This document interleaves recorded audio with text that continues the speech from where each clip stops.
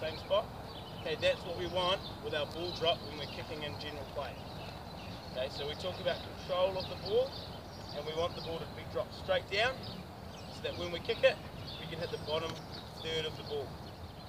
Top third, middle third, bottom.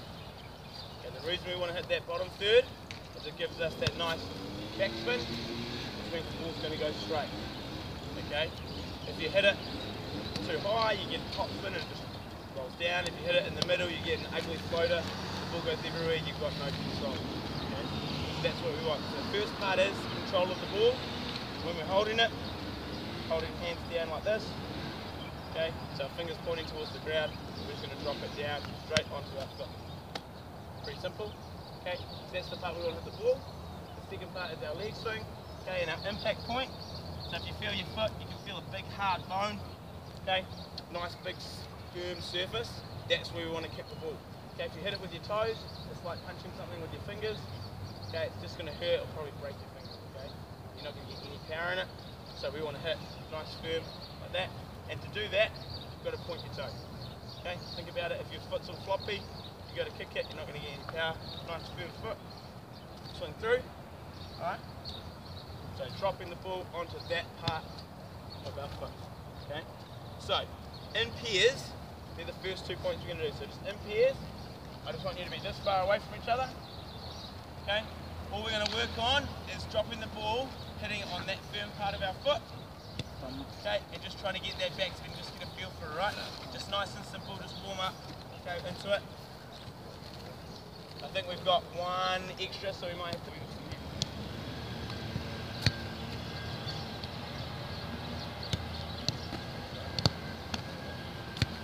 see how both your hands like square out. Okay, what we want is so you're kicking with your right foot, here, instead of going like that, see how automatically the ball starts moving? I've got no control. So we want to have control with like your right hand, okay, a little bit more. So your left hand's just like a guiding hand, your right hand is the one that's going to put it on your foot. So instead of letting go with both hands, try and see if you can just put it with one foot. Okay? So have this hand is really control, and so when you go to kick it, this hand comes off, but instead of both hands flying out like an eagle, we don't want that, we just want one, and we put it down. It's alright. A bit better. Try and keep that hand guiding the ball. So that hand stays, this hand goes. We've got a good drill that we're going to do in a bit, which is going to work on that.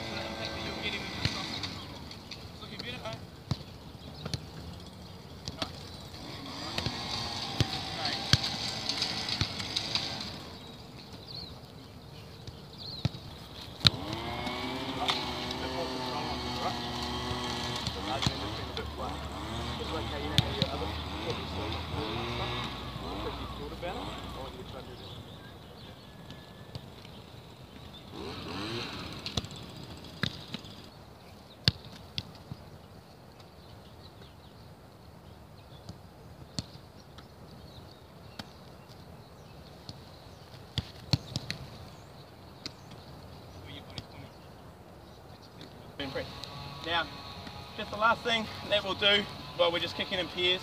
Okay, we're just going to do that for another couple of minutes. But what I want you to work on, okay, is now our accuracy. Alright, so and that's a lot to do with our leg swing and our drop.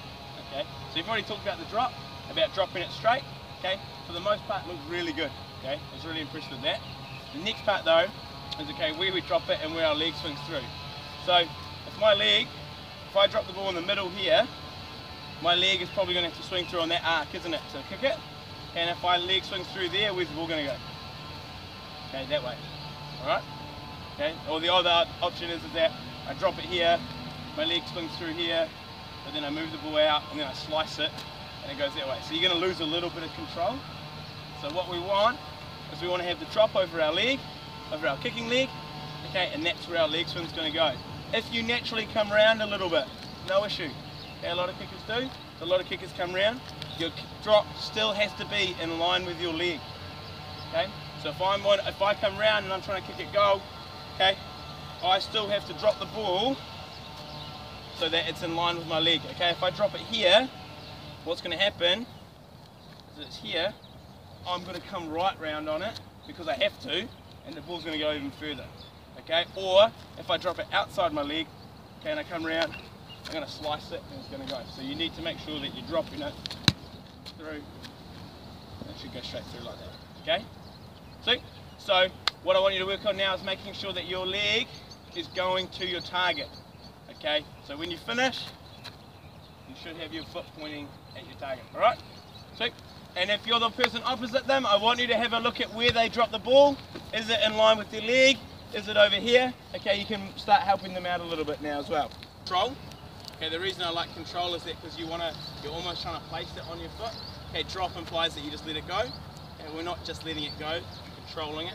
Okay, so we're talking about control of the ball, the impact point, and by impact point, where we hit the ball on the ball, and also where we hit it on our foot. Okay, we've talked about our follow through to our target. And the last one is what we call lower leg speed. Okay, so by lower leg speed, I mean from your knee to your ankle. Okay, and it's how you get that whip. So like when we teach little kids in AFL, we talk about flicking mud. So imagine you're just trying to flick mud at your target. Okay, and it's that bang, that real good whip, and that gets a lot of your power. So we're going to do a little drill, okay, just working on getting that lower leg speed. Okay, so if we wander over to the post, does someone have a reasonably dry football?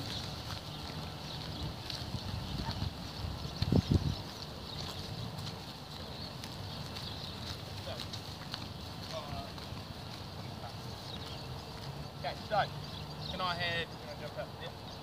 Just be like, that's fine. Okay, this drill, okay, is going to work on our lower leg speed, okay, but also your control of the ball. So you're going to have it in one hand. So you're going to hold it with one hand. Okay, most of you look like your hands. My hands aren't that big, okay, so you should be able to do it. You're going to hold onto the ball here, okay, trying to drop it straight. Put your hand on the pole, okay, this opens up our hips. Stand there, okay, we're going to try and whip it through. So you're just going to, so that's a bit hard. So go again, okay. So control the ball, make sure the drop's straight, okay. Standing here, hand out there, and set it drop. Okay, so we want to drop it, make sure it's straight. So we're getting that backspin, and we're just going to swing through. Sweet. We've got 4 posts, okay. How many are 2, 4, 6, 8, 9? So one, a group and a 3. Okay, just find the post, and I'm just going to wander around. Okay, if you want that backspin, because that's going to come from that. Okay, so stand close to push your head a little bit, and here, up, here we go.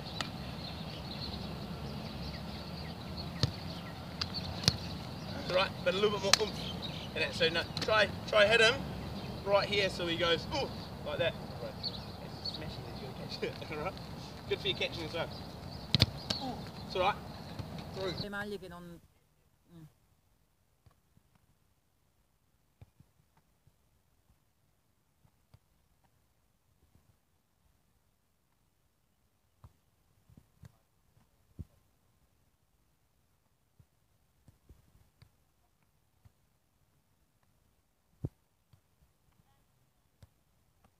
Okay, that you can do pretty easy. You go anywhere where there's like a lamppost or a pole or anything like that. Okay, really good one to work on, making sure that when you go to drop the ball, okay, it's one-handed. Some of you at the moment are kind of 2 hands. Okay, if you go 2 hands kick, okay, you close your hips off, which means you can't get any power. So one hand, you open up, bang, okay, you get a lot more distance. So that's just one little drill that works on the one-handed drop and that lower leg speed. Okay, so we'll do that again. Alright, it's a good one. It's just that I know the first time you do it, it's really awkward, trying to hold the ball with one hand when you haven't done much of it. Okay, but as you get used to it, it becomes sort of second nature anyway. So now we're going to get into a little bit more sort of game-like, okay, some kicking. So you'll notice how I've got 4 sets of cones out here. So if we just come over to this yellow one, There's 2 red cones out there. Okay, in your pairs or that one group of 3. Okay, you're going to have someone pass the ball, so if you just want to drop back here, you can pass the ball to me. So one pair's going to drop pass the ball, I'm going to be here. Okay, you've got to kick it before the red cones, so you've got to be in there, and you're going to tell me either the far one or the front one, so back or front. Okay, and that's what cone I've got to hit. Front. Okay, so what we're going to try and do, so then if I went for the back one, so we do the next one, grabbing the ball, okay, so trying to hit the target, so back. Alright, so we're just trying to get it close to it, okay, just to get a feel for a bit of distance, but also a bit more game-like, in that it's not rushing it, okay, I don't want you to rush it, but I just want you, when you get it, okay, you get it, you get set, okay, and then work on those things that we've worked on, so making sure the drop's straight, okay, your legs going through, so get it, okay, I'm going to do that, through, alright, so. Deja una bola en el bar.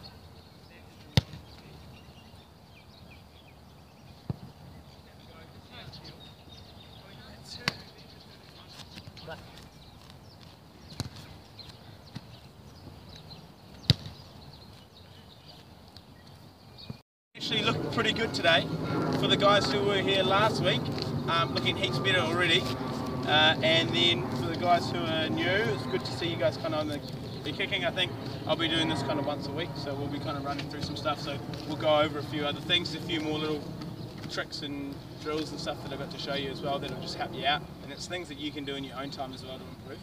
But we always finish off with a bit of a challenge, so crossbar challenge, we've got a couple of minutes, okay, everyone grab a footy, have your own football, okay, kick, first person to hit the crossbar, so not the upright, okay, not the uprights, that doesn't count, got to hit the crossbar. Next week I will bring you something I forgot to bring it this week, but next week I'll bring you a little prize. I'm not sure what it is yet, but if I hit it, no prizes. Okay, Sam, you have been AFL player or AFL coach? Yep. And so tell us what you're doing with our boys here in the academy. Yeah, so just taking them through a lot of kicking out of the hand stuff, so just your general play kicking for touch, everything like that. So coming from an AFL background, that's kind of the major skill in AFL, so I'm really working with the boys just on a few of the technique points. So not trying to overhaul their kicking style or anything like that, it's just more about saying, hey, when you're trying to do a kick that is consistent, you know, and efficient and gets the results that you want, what are you actually looking for? And it's just about them now being able to self-evaluate that as well. So just start getting them thinking about kicking, which a lot of the guys coming from a rugby background don't really have. So that's kind of the main goal that I've got with the boys. So tell us a little bit of your background in AFL and why you're here in New Zealand. Yeah, so I'm from New Zealand. I grew up here, so I've lived here my whole life. I actually was quite late to AFL. I played basketball all through school and played rugby until I was about 12.